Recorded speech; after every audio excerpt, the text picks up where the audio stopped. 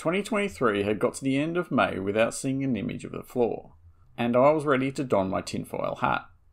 When the cars were lifted by the cranes in Monaco, all the tech nerds were overjoyed by the prospect that we were going to see the floors finally. Lifting the cars 3 stories into the air may have been a bit unnecessary, but they gave us some nice long lens shots and some flat images. This started a flurry of analysis on the aerodynamics with a wide variety of accuracy. I'm not going to do this here. What I noticed was the high angle the Mercedes hung, much higher than others. So what can we learn about the Mercedes hanging in the air like this? I think it could say something about the centre of gravity, so I proceeded to find the approximate location made possible because Mercedes hung at such a high angle. I put the images in my CAD software, and I'll let that run while I go through the process of extracting the centre of gravity, or COG. With these cars, the COG is highly regulated, with the weight distribution required to be between, as the regulations put it, 0.45 front and 0.54 rear. Assuming that Mercedes runs the longest wheelbase possible, like they have done for the last 10 years, because it maximises the floor area for the downforce, it is 3600mm. This means that there's a window of 54mm, which is 1.5% of the wheelbase. Just finding the angle of the car hanging won't be enough, mostly because the COG is set with the driver sat in the car. Obviously, the driver isn't in the car when it's craned 3 stories into the air. The driver weight is now mandated to a minimum of 80 kilograms. No driver weighs 80 kilograms. 5'2" Sonoda doesn't weigh 80 kilograms. Hamilton, whose car this is, weighs 73 kilograms, so needs to carry at least 7 kilograms of ballast in the cockpit. How this contributes to the height of the COG needs an educated guess. And while we're making guesses, we're going to need to work this out for fuel.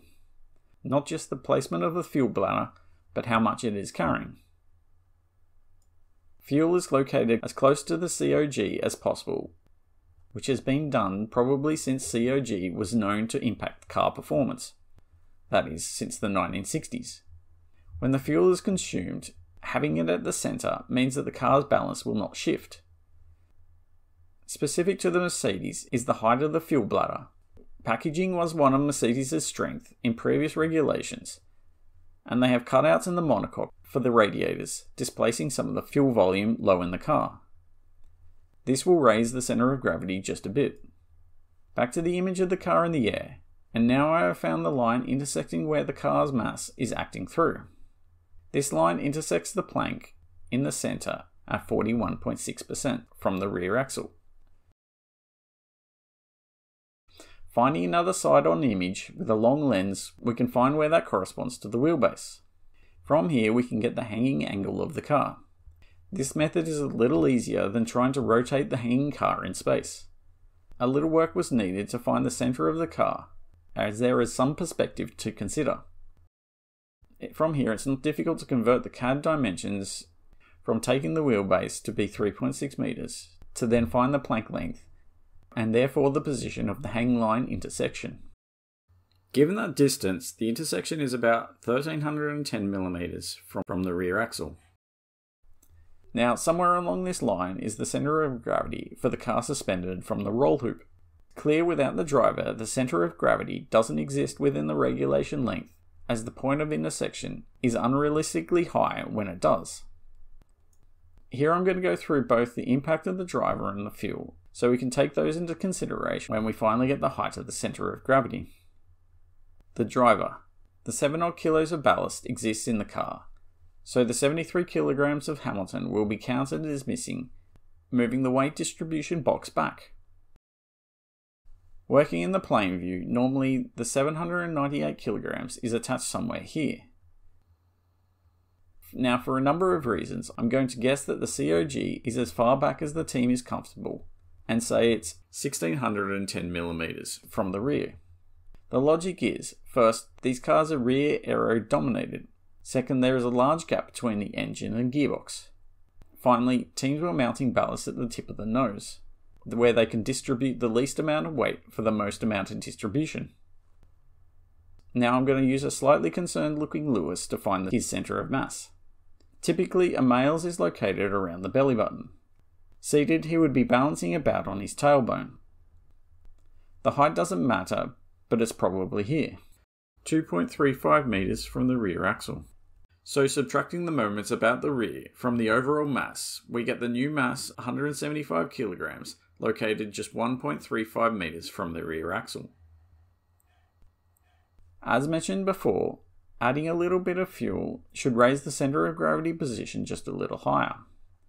I'm not sure it will be that much higher.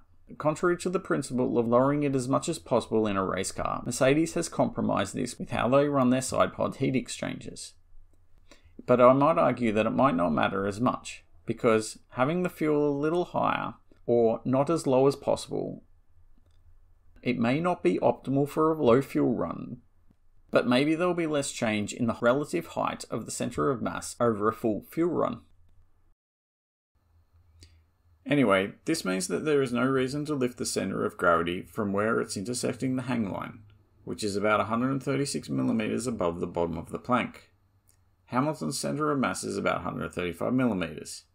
Again, this doesn't actually move the centre of gravity. After all this, the centre of gravity is about 330 to 40mm above the bottom of the plank. Above the ground, in an unloaded car, it's about 170mm, which is a bit above the axles. Finally, it was also apparent that the Red Bull crane into the air hung significantly flatter. I doubt that the centre of gravity is much different, but overlaying the Red Bull on the Mercedes, the roll hoop is much further back. Counting the pixels, there is about 140mm difference. Mercedes is about 50.2% forwards at 1.81 metres, and Red Bull is 46.2% at 1.67 metres.